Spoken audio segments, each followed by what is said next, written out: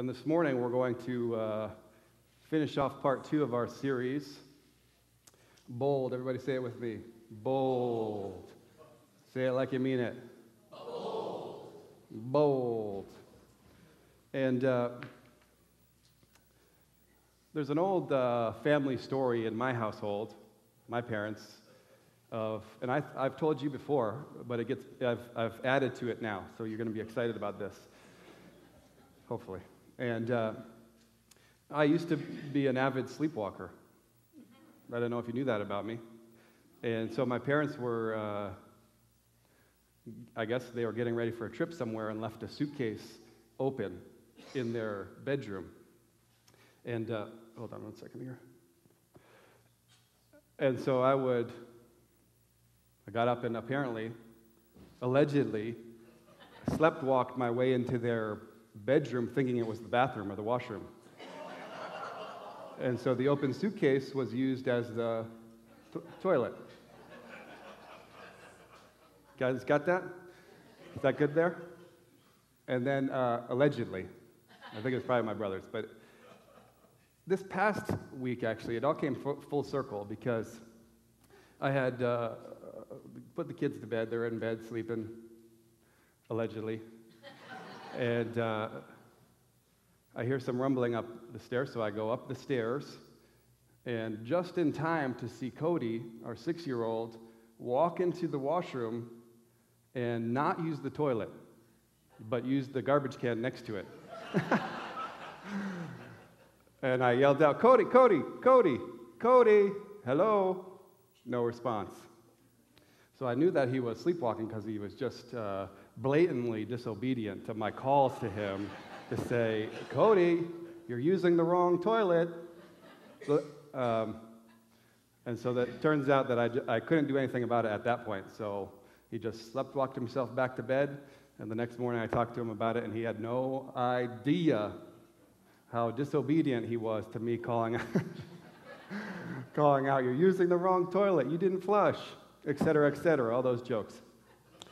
And so it came full circle, and then my dad found out about it and said, just like father, like son, huh? So there's your story for the day. And the reason I thought about that is because this morning, we're going to be talking about bold obedience. Listening to the right voice, the voice of Jesus, and then stepping into what he calls us to boldly. Now, you might remember, some of you missed last week, we're going to do a quick recap. And last week we started with me saying that everything you need to know about this series was learned in a Sunday school song.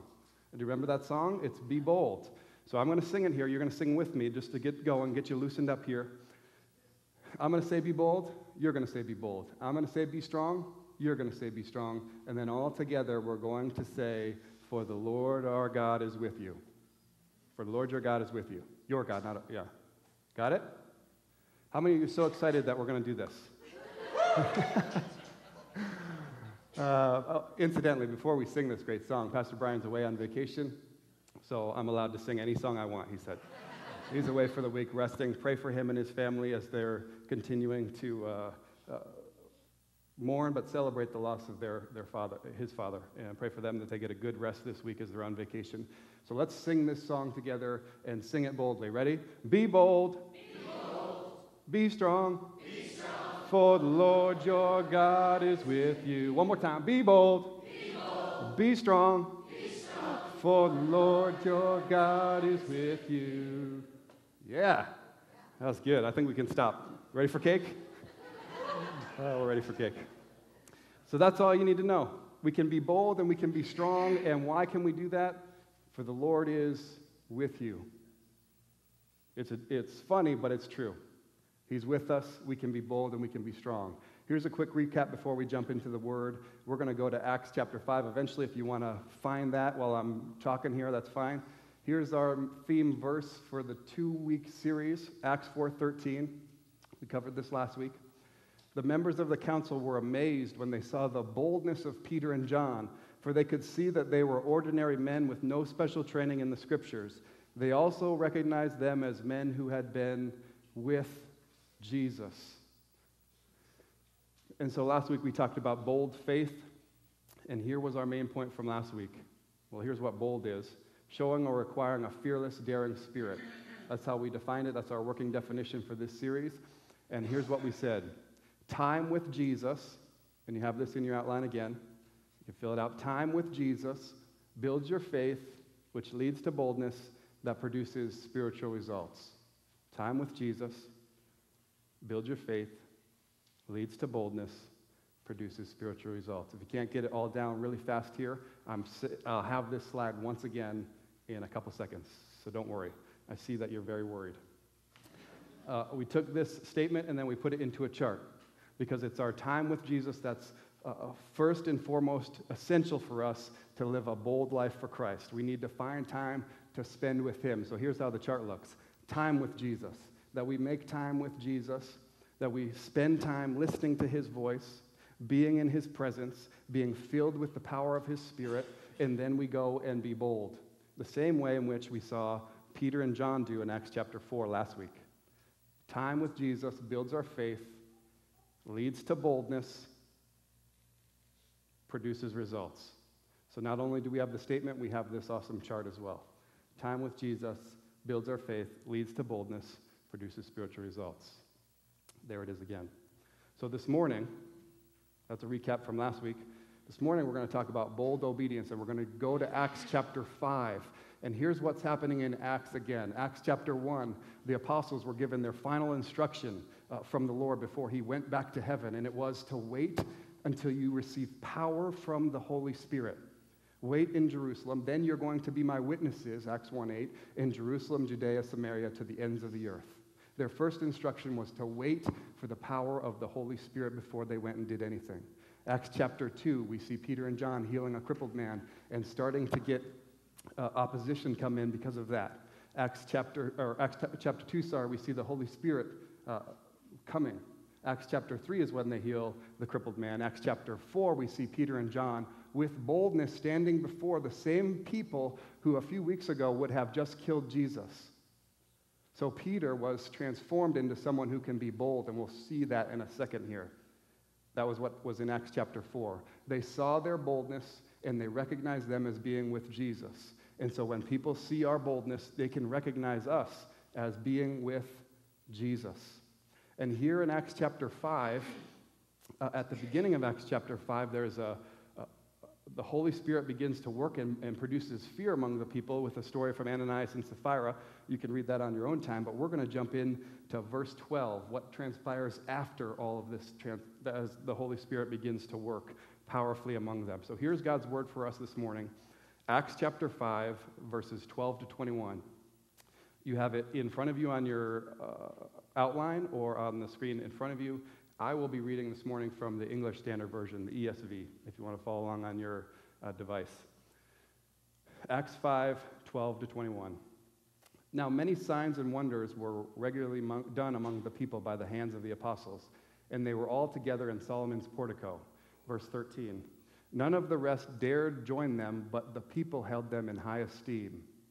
And more than ever, believers were added to the Lord, multitudes of both men and women, so that they even carried out the sick into the streets and laid them on cots and mats, that as Peter came by, at least his shadow might fall on some of them. The people also gathered from towns around Jerusalem, bringing the sick and those afflicted with unclean spirits, and they were all healed. Verse 17. But the high priest rose up, and all who were with him, that is, the party of the Sadducees, and filled with jealousy, they arrested the apostles and put them in public prison. Verse 19. But during the night, the angel of the Lord opened the prison doors and brought them out and said, Go and stand in the temple and speak to the people all the words of this life. And when they heard this, they entered the temple at daybreak and began to teach. It's God's word for us this morning. Let's pray, and then we'll see how this fits into our lives. God, thanks for your word. Thanks for the power of it. Thank you that we can sit and hear your word. I pray that our hearts would be ready to receive it, what you have for us this morning. That we would be filled with the Spirit and walk in bold obedience, following where you might lead. In Jesus' name, amen. Amen. So as we come to this bold obedience, we're going to talk about Peter, what we see in Peter's life, and then I'm going to give you 5 things about bold obedience. Can you high five someone and say he's going to give you 5 things? Do it. 5 things. 5 things. 5 things. Stay ready. Here's the first thing that I want to say, and this will get us into the life of Peter here in Acts 5. It is this, that bold obedience starts with recognizing the bold love of Christ. Bold obedience starts with recognizing the bold love of Christ. That we would recognize what Jesus has done in emptying himself and becoming a servant to us. Recognizing his great love for us, that we can start to be bold in our obedience. And our bold obedience begins with who we're listening to, who we're facing, what direction we're facing. Some of you are like me, are very directionally challenged, where you can't find one place to the next, even if you've been there 16 times. But here's the thing I heard one time. It says, one of the pastors in the States said this. He says, your direction that you're facing, not the intended direction, will lead you to your destination. How true is that? It's the actual direction that you're facing, not where you intend to face, will get you to your direction, where you're going, your destination. And Jesus wants for us to be people who are directed towards him, focused on him, listening to his voice, and then stepping in obedience where he might lead us to. Stepping one step at a time that he leads us to. And it begins with recognizing the bold love that Jesus has for us, that he's going to lead us, and he's going to love us, and he's going to take us step by step. Now here's Peter. How would Peter's our example here, and I want to show you just a quick thing about Peter that will inspire us, hopefully, to be bold in our obedience. Peter, who a few weeks ago from this text had just denied Jesus 3 times. Here's what Jesus said to him on the night that he was going to be betrayed. Matthew 26 and 34. It says, truly I tell you, Jesus said, and he's talking to Peter, this very night before the rooster crows, you will disown me 3 times. So Peter was told this, and how did Peter respond? Because I think Peter, before he had the power of the Holy Spirit, was often bold, but often bold wrongly. He made wrong words. He spoke wrong things. He spoke boldly, but it was the wrong way. Here's what Peter responded. Peter declared. If you declare something, how are you sounding? Bold. Thank you. He declared it. Even if I have to die with you, I will never disown you. And all the disciples said the same thing. Here's how it played out for Peter. After a little while, those standing, this is later in Matthew, those standing there went up to Peter and said, surely you are one of them. Your accent gives you away. Then he began to call down curses, and he swore to them, I don't know the man. Immediately a rooster crowed. Then Peter remembered the words Jesus had spoken, before the rooster crows, you will disown me 3 times. And he went outside and wept bitterly. So here's what Peter did. He called out, I don't know the man. After saying and declaring he was not going to disown him, he yells, I don't know the man. And then he went out and wept bitterly after he saw his actions. So what, in a sense, here's what was Peter. What happened to Peter? He failed. So how does Peter, and how can we say that bold obedience starts with recognizing the bold love of Christ, is because Peter is an expert in this matter. He failed, and he failed miserably, denying Christ. At the time where his obedience was needed, he decided to be ultimately disobedient, to leave. And he failed miserably. But here's what I want to say this morning, and I think it will hit our hearts pretty strongly. The love of Christ was greater than the failures of Peter, and the love of Christ is greater than the failures of us as well. His love is greater than any mistake, any act of disobedience, any failure that we have. We see that Jesus' love is greater than our failures. How's this played out in the rest of the story for Peter there? I love this. This is in Mark's gospel, how he saw after Jesus had rose from the dead, an angel appeared to the Marys as they came and saw, looking for Jesus at the tomb. And here's what the angel said to the Marys. Go tell his disciples and Peter, he is going ahead of you into Galilee. There you will see him just as he told you. Did you catch that? The angel said, go tell his disciples and Peter.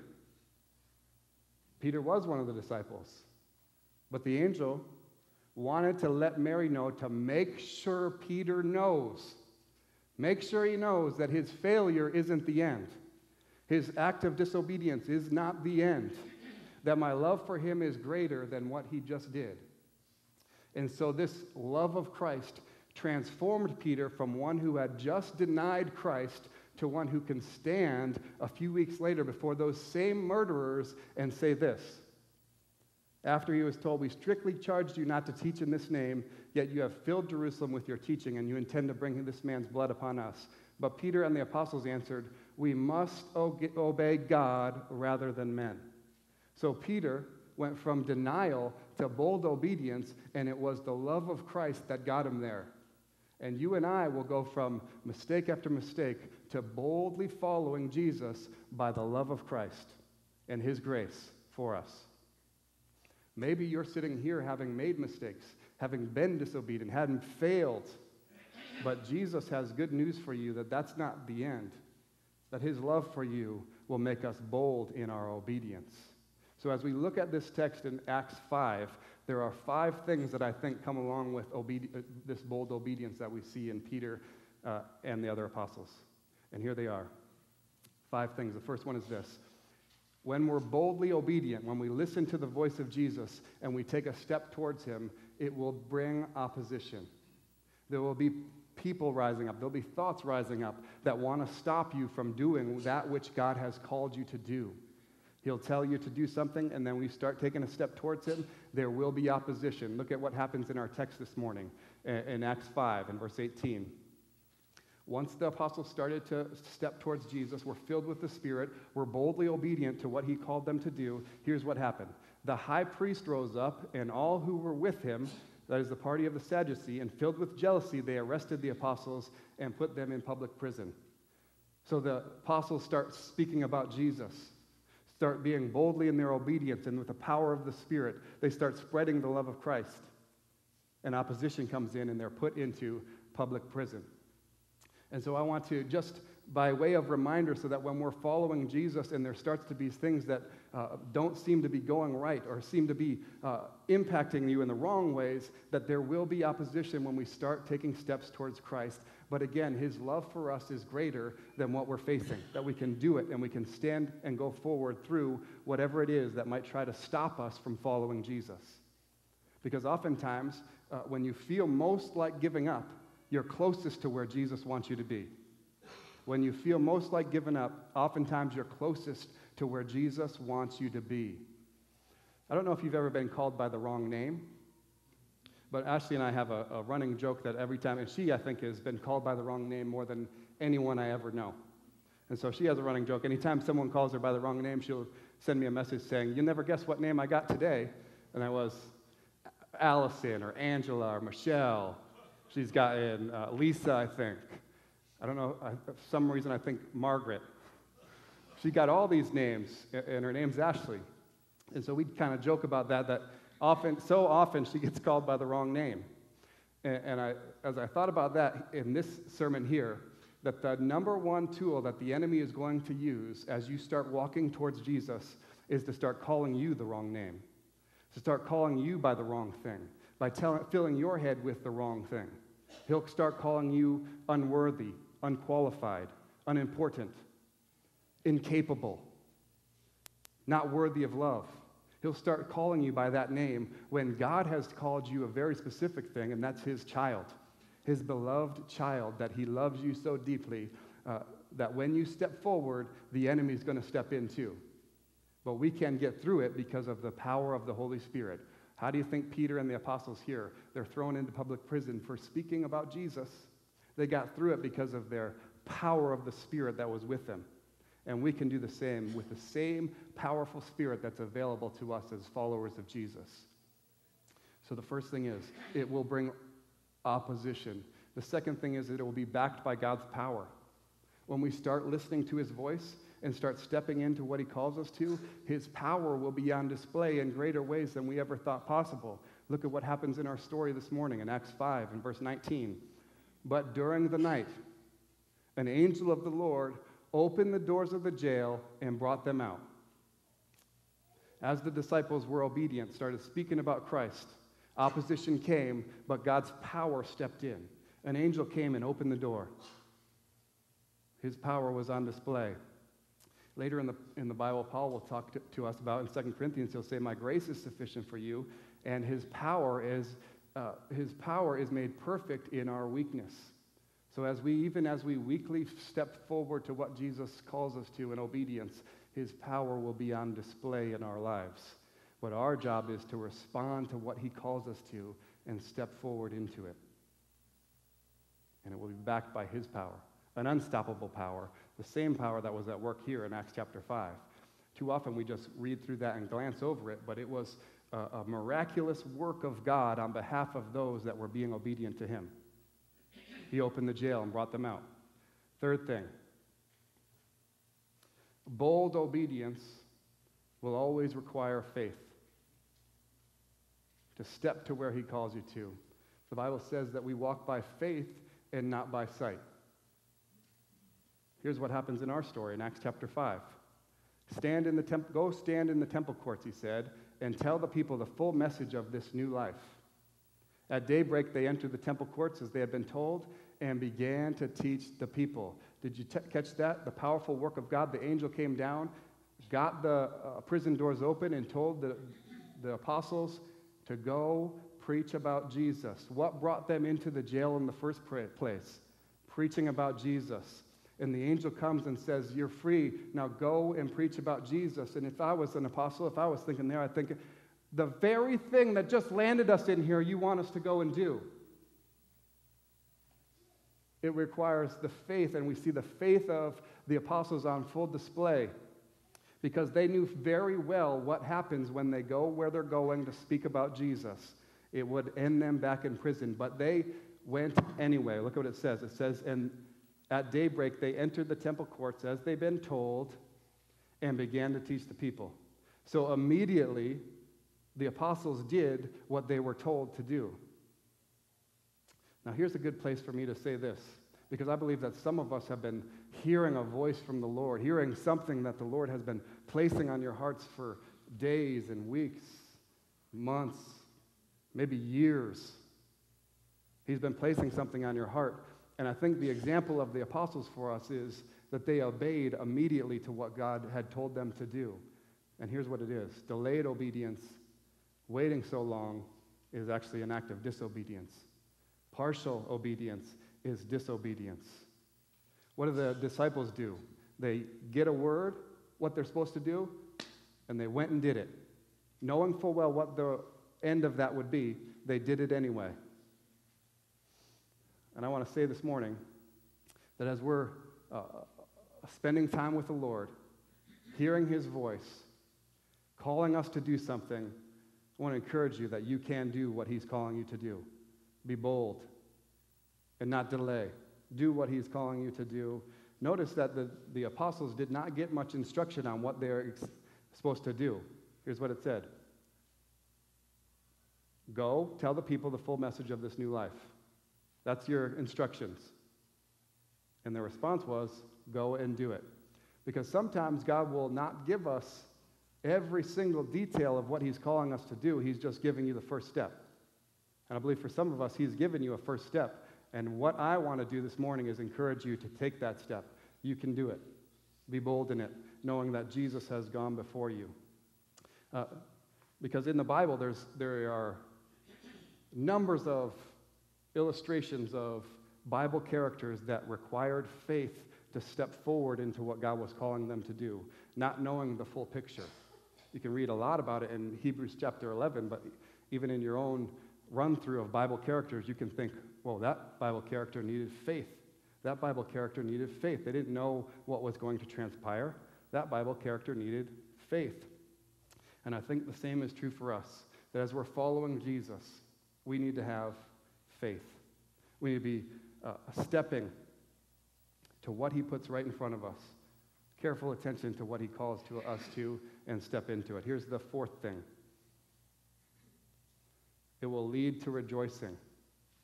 We see this in Acts 5, where we're at today. There was the opposition. There was the faith. There was the opening of the prison gates. And then later in this chapter, they're suffering for the sake of Jesus. And here's what the Bible says. Their last thing in Acts 5:41, it says, the apostles left the Sanhedrin rejoicing because they had been counted worthy of suffering disgrace for the name. So they celebrated. Their obedience at first was stepping towards something they couldn't see, but they did it. And it led to a joyful spirit. And I think for us, as we begin to be obedient to Jesus, it will lead to rejoicing. Even though the first couple steps are scary, it will eventually lead to rejoicing because God gets the glory and the honor. Acts 5:41, the apostles left rejoicing because they had been counted worthy of suffering disgrace for the name. And here's the 5th thing. Bold obedience will impact people for Christ. That's our mission at Parkwood Gardens Church, to impact people for Christ. That when we're boldly and obedient to what Jesus calls us to, all these things will transpire as well for us, but we will have a greater impact than we ever could think possible because we're doing what Jesus has called us to do. We're focused on Him. Our direction is faced towards Him, and we're listening for His voice because we've spent time with Him. That built our faith, led to boldness, and then the results are that we would impact people for Christ. And so as we're wrapping up our time, I want to challenge you to think about what has the Lord been speaking to you recently, lately, that you just need some fresh encouragement and empowerment to take a step. I want to encourage you, motivate you, inspire you to do what He's calling you to do, with the reminder that sometimes what God calls us to doesn't sound like a great idea. Sometimes God's idea doesn't sound like a good idea, and sometimes good ideas are not God's idea. The only way that we're going to find out about God's idea for our lives and for our journeys and for where He wants us to be boldly and obedient to Him is listening for Him, focusing to Him. Here's what happened with the apostles here in Acts 5. Did they have an impact after all this? Day after day in the temple courts and from house to house, they never stopped teaching and proclaiming the good news that Jesus is the Messiah. So they had this bold obedience to follow where He leads. And we have, let me end with this, which usually means I have 15 more minutes.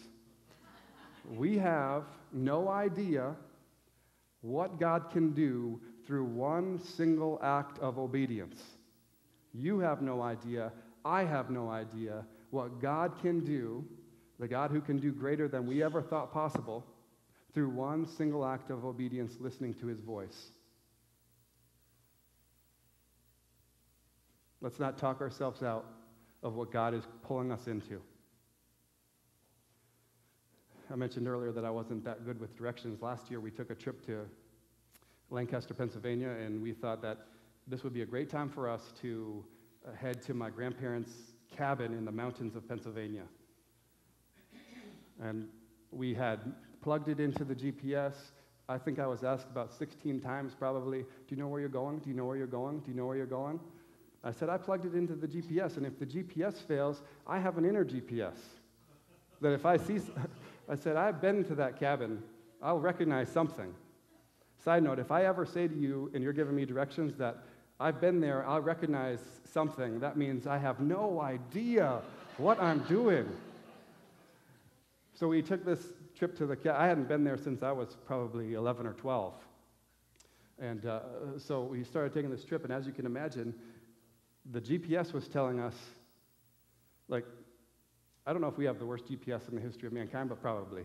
It told us to turn, and we started to get deep into trees, rocky roads, mountains, like really close, like there's no possible way to even turn around.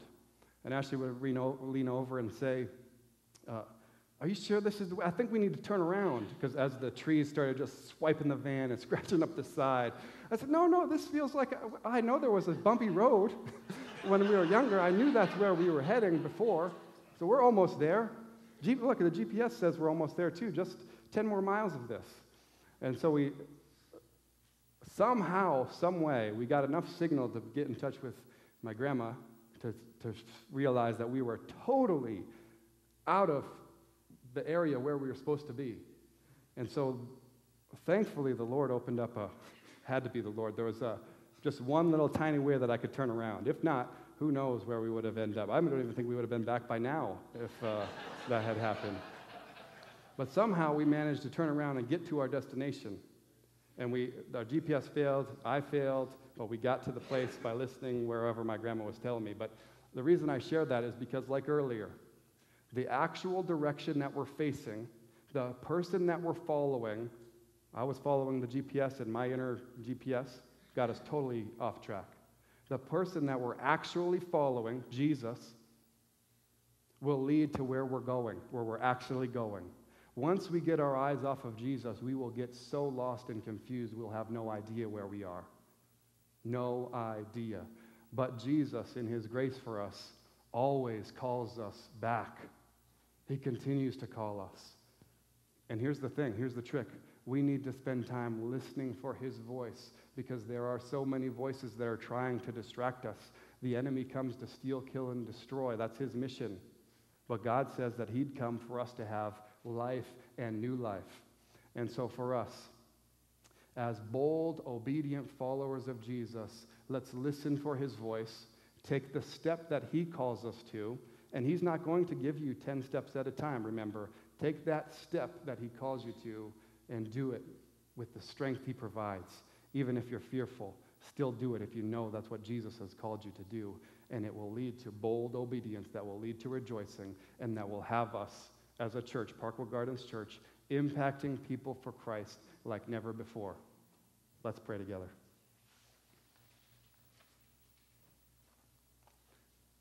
God, thanks for this, your word. Thanks for the power available to us through the Spirit. I pray for each and every one of us in this room that we would learn to take time to listen to your voice and step in the direction that you call us to go, so that we would be obedient followers of you, lifting your name high. That even in places where we feel that we can't do it, God, I pray that you would provide us with strength for the journey, that our next step would be faithful to you. Pray for each of us in this place that your Spirit would fill us up with power, help us to be bold by spending time with you, and that would grow our faith, lead us to being bold, and that we would see the results that would give you more and more and more glory. Jesus, thank you for your presence with us and your love. In your name, amen.